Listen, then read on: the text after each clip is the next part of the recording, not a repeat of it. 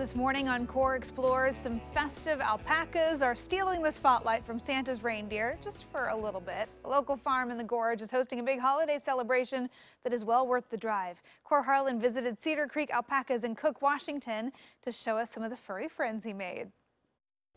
All right, we are in the land of alpacas here. What better way to go than with kind of a Bedouin-looking alpaca scarf here this morning from the Cedar Creek Alpaca Farm in Cook, Washington. Where is Cook, Washington, you ask? Cook, Washington is between Cascade Locks and Hood River on the Washington side of the river. Cook, Washington. We're up here at between probably 500 and 1,000 feet. This is Angela Rogers, who's the caretaker of all of these girl alpacas in here this morning. They're all girls in here, right? Yes, everybody's a girl in here. This is such a neat scene here because you got alpacas for the holidays. Carl, kind of show the folks all the Christmas lights that are out here. The Santa in the back, the trees are all lit up with lights. The pen is lit up. It's just a beautiful setting out here for the holidays. And holiday season, you tell me, is one of the more popular times of year for people to be out here, right? Yes, people love to come out and see the alpacas. They're out here with their families visiting for the holidays.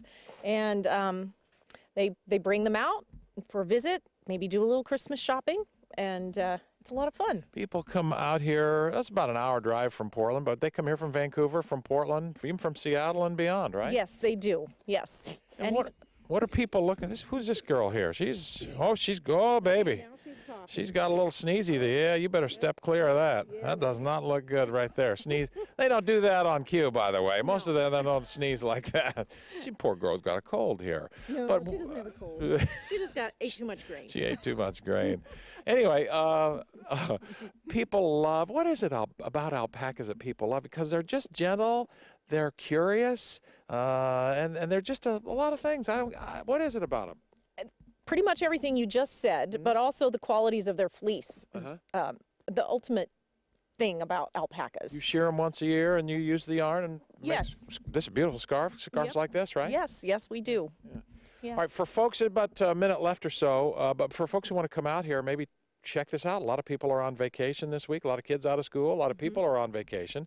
It's an hour's drive, as I say, from Portland and Vancouver. What do they do to come out here and take some of this in? Hey, there's 6 inches of snow on the ground out here. There's a lot of snow out here, in the trees even. It's it's around freezing here early in the morning and stuff like that. It's a neat place to be. What do folks do to get out here? Just cross the Bridge of the Gods and go east and follow the signs to Cedar Creek Alpacas. That's what we did. Yeah. Yeah, right. We're open Wednesday through Sunday, 11 to 5, and we do close January through March, but we're open by appointment during that time. Well, that's a cool thing to do because all you got to do is put Cedar Creek Alpaca Farm in your Google thing, and it'll take you right up the Cook Underwood Road up here into Cook, Washington, and you can be in the presence of just some magnificent critters here during the holidays who love their grain. You feed them a little more grain if you want.